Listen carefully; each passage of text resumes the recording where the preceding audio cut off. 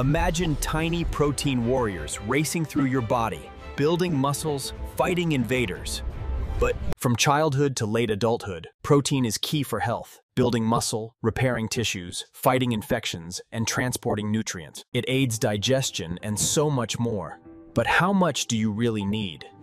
It depends on your age and life stage. US guidelines recommend protein based on age and weight, but they have limitations. A one-size-fits-all approach ignores individual needs. Factors like sex, activity level, chronic conditions, and life stages, from puberty to menopause, can significantly increase your protein requirements. In childhood, protein supports the immune system, manages blood sugar, and promotes bone growth and muscle development.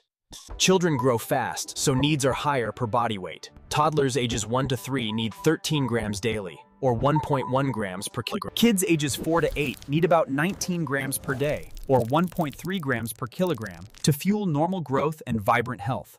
During puberty, protein drives major growth. Adolescents need more due to rapid spurts, as hormone shifts demand balanced blood sugars and energy. It enhances energy, mental focus, and appetite management for ages 9 to 13. Aim for 34 grams daily.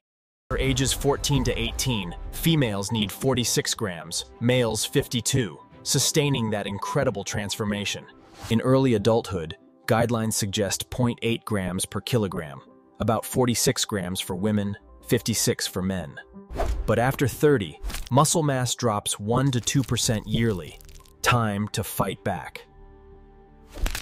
Research suggests bumping to 0.96 grams per kilogram after 30 to counteract that loss effectively.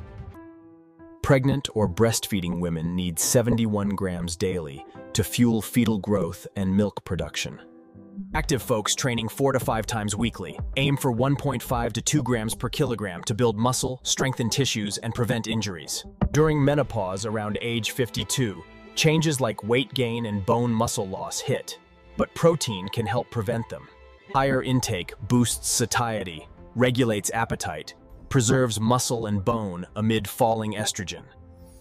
Though RDA stays at 46 grams, experts suggest 20 to 50% more, 1 to 1.2 grams per kilogram daily. In later adulthood, guidelines say 0.8 grams per kilogram, but experts say more is crucial to fight sarcopenia. Anabolic resistance means needing more to build muscle. For 50 plus, target 1.2 to 1.6 grams per kilogram. With heart, kidney, or GI issues, select sources wisely. Skip processed and high fat. Consult your care team for tailored advice.